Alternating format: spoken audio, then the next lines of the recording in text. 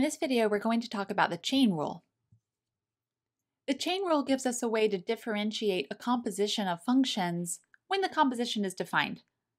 So throughout this lecture, when we talk about the chain rule, assume the functions are differentiable, we have nice functions, and the composition is defined. For the examples we do, these two properties will be satisfied. We're going to look at two contexts for the chain rule. So there's a generalized chain rule when you're working with, say, vector-valued functions of multiple inputs, but we're just going to look at two specific cases. So for the first context, suppose R is a vector-valued function of one variable. In other words, suppose R is a parametric curve. And suppose that F is a scalar-valued function of n inputs. So here I'm making precise that the domain of F is some subset A of Rn. Then the composition f of R of t begins in the domain of R, goes to Rn, and that's because when we do the composition f of R, the first function's action is the one on the right. So our vector-valued function R takes us from t values to Rn, where here I'm assuming that the parameter for my curve is t. Assuming that this composition is defined, we've landed in the domain of F, and then F is going to take us from Rn back to scalars. So F is a map from Rn to R. So overall, the composition is a map from R to R. In other words, f of R of t is a function like y equals f of x. It's a scalar-valued function of one input. The composition is just a function of one variable, t. So when we differentiate it, it's not a partial derivative, it's just regular differentiation with respect to t. And the chain rule tells us that this is derivative of the outside. Our notion of derivative of the outside is the gradient of f. Evaluated on the inside means just evaluated on the parametric curve r of t. Dot, the derivative of the inside is r prime of t, that's the velocity vector. Classically, the chain rule tells us that the differentiation of a composition is the derivative of the outside evaluated on the inside times the derivative of the inside. So while it looks different, this is the same type of chain rule that you've seen before. Dimensionally, it makes sense because the gradient of f, a function of n variables, is going to be a vector with n coordinates, where each coordinate is, of course, a partial derivative of f with respect to one of the inputs. And then the velocity vector is also a vector with n coordinates. After taking the dot product, the result is a scalar, which is what we would expect because really we're differentiating a function which overall is a scalar-valued function of one variable. Let's look at two examples. In the first example, let r of t be the parametric curve t cosine of t, t sin of t for t values between 1 and 4. And then let f of x and y be the scalar-valued function f of x and y equals the square root of x squared plus y squared. You should recognize what both of these objects would trace out in space. So this is a nice way to check whether or not you're visualizing these kinds of quantities correctly. Cosine of t, sine of t would be the unit circle. But the coefficient of t in front of each term tells us that the radius is changing. So this is like a spiral, or at least a small part of a spiral in R2. On the other hand, what is the graph of z equals f of x and y? Well, that's the part of the equation z squared equals x squared plus y squared that satisfies that z is greater than or equal to 0. In fact, it's the upper cone. We are going to compute the derivative of the composition f of r of t with respect to t two different ways. The first way is actually going to be easier. That will be to compute the composition so that we have f of r of t looking like a regular scalar value function of one variable, and then we'll just differentiate it. And then we'll check that we get the same answer with the chain rule. After we've done all of that algebraic computation, I'll show you a picture of what's going on. So method 1 will be to compute the composition manually. We'll give that a name, so let's just call that g of t equals f of r of t so that we recognize we're looking at a regular single variable function. and then we'll just differentiate to compute g prime of t. Okay, so what is g of t? Well, we're going to take f, which is a function of two inputs, but we're evaluating f along the curve. So the first input is t cosine of t, and the second input is t sine of t. So that's going to be f of r. Now we plug those coordinates into our description for f, so it's square root of the first coordinate squared plus the second coordinate squared. So that's going to be the square root of t squared cosine squared plus t squared sine squared, which is the square root of t squared. The square root of t squared is the absolute value of t, but here we're looking for t values between 1 and 4, so it's actually just going to be t.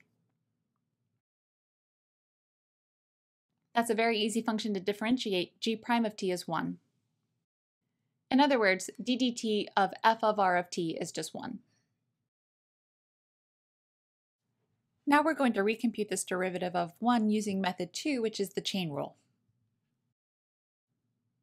So we'll compute the gradient of f evaluated on r of t and dot that with the velocity vector r prime of t. Let me first evaluate the gradient of f in general, and then we'll plug in r of t. That's going to be 1/2 x squared plus y squared to the negative 1/2 times 2x. And similarly, 1/2 x squared plus y squared to the negative 1/2 times 2y. Okay, we can cancel the 1/2s and the 2's. Now let's evaluate the gradient on t cosine of t, t sine of t. X squared plus y squared is going to be t squared cosine squared plus t squared sine squared, so that's t squared. We'll take that and raise it to the negative 1/2 power, and then times t cosine of t for x, with a similar expression for the second coordinate. Since t is positive, the square root of t squared is t, so then t squared to the negative 1/2 is going to be 1 over t. That's going to cancel out the coefficients of t, and we're left with cosine sine. Now let's differentiate our parametric curve to compute the velocity vector r prime of t. Here we need the product rule in each coordinate. The first one is going to be cosine t minus t sine t. The second coordinate is going to be sine t plus t cosine t. Now we take the dot product of the gradient of f evaluated on r together with r prime of t to get the rate of change of our composition with respect to t. So let's see, we'll get cosine squared minus t sine cosine plus sine squared plus t sine cosine. Two of the terms cancel out, leaving us with cosine squared plus sine squared, which is 1. Okay, so the chain rule gave us the same result as we got with method 1. Looking at this, you might say, when would I ever want to do the chain rule? And in this particular example, I do agree that evaluating the composition and then differentiating that computation is easier than using the chain rule, but that's not always the case. So sometimes the chain rule is actually advantageous. Let me show you a picture of what this looks like. So we'll see the spiral. It's just a little piece of that spiral, and also the upper cone.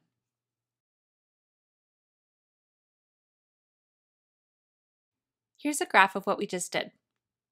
So you see the upper cone, which is the graph of z equals f of x and y. So z equals the square root of x squared plus y squared. And then if we think of the floor of this picture as the xy plane embedded in R3, I've sketched the parametric curve r of t. So that's the curve t cosine t, t sine t for t values from 1 to 4.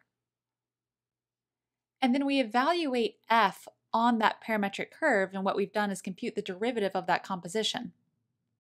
So on the cone, I've plotted a curve of the form t cosine t, t sine t, t, where that third component is f evaluated along the curve.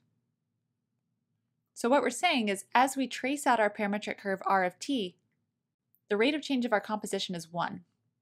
In other words, with respect to the parameter t, the z-coordinate of that curve graphed on the cone changes at a rate of 1.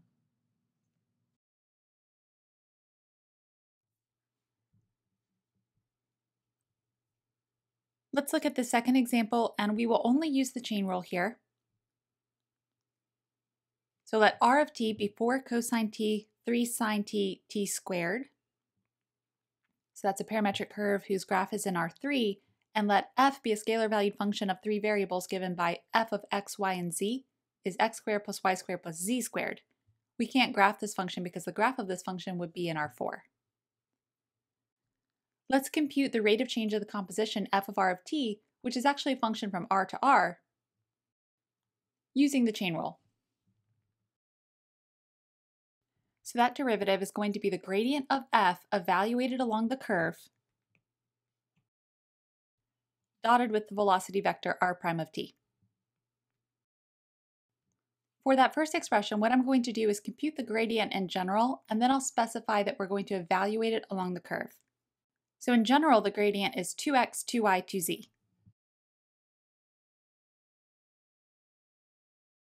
But now we're going to plug into that r of t. And then our velocity vector is negative 4 sine of t, 3 cosine of t, 2t. Evaluating f along the parametric curve gives 8 cosine t for the first coordinate, 6 sine t, 2t squared. And then we dot that with the velocity vector. So now when we compute the dot product, we're going to get negative 32 cosine t sine t plus 18 cosine t sine t plus 4t cubed. So overall, we can say that this is 4t cubed minus 14 cosine t sine t. I won't compute this composition manually and then differentiate it what we did as method 1 last time, but you could do it and check that you get the same thing. I do want to emphasize here that f of r of t is a scalar-valued function of one variable. In fact, here's its graph. So I've graphed the composition f of r from negative 2 to 2. So you can see this really is just a function of one variable like this.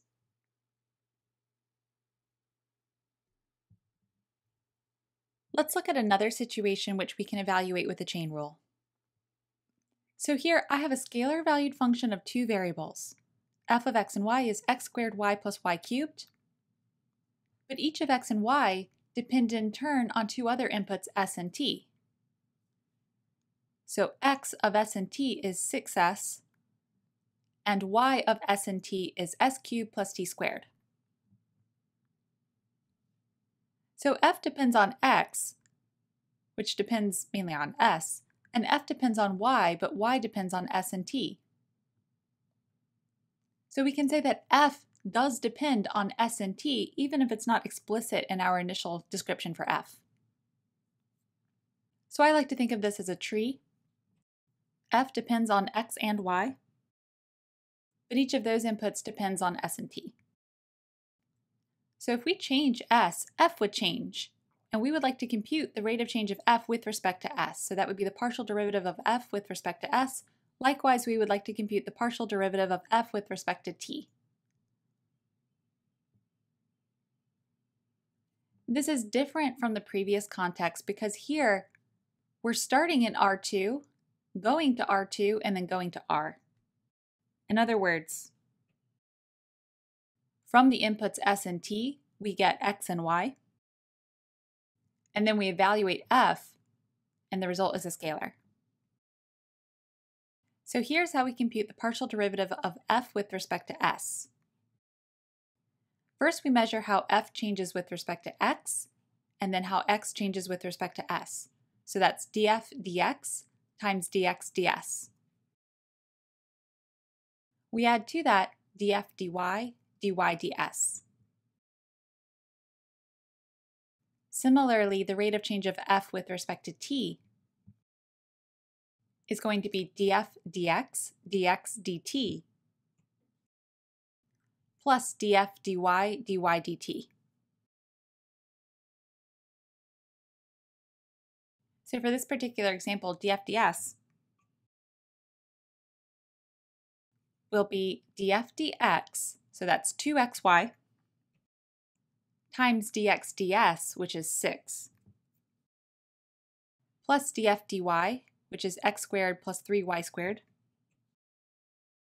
times dy ds, which is 3s squared.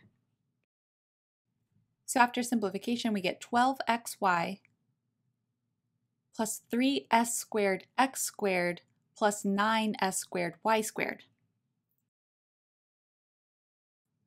Notice in this expression we've mixed together s's, x's, and y's. It could also have been t's there. And sometimes that's okay. It depends on the problem, and sometimes you might have a specific moment in time you're interested in where you know the value of s, t, x, and y, and you could just plug it into this formula. Or what we could do is go through and replace x and y with their expressions for s and t. So you could say it's 12 times 6s times s cubed plus t squared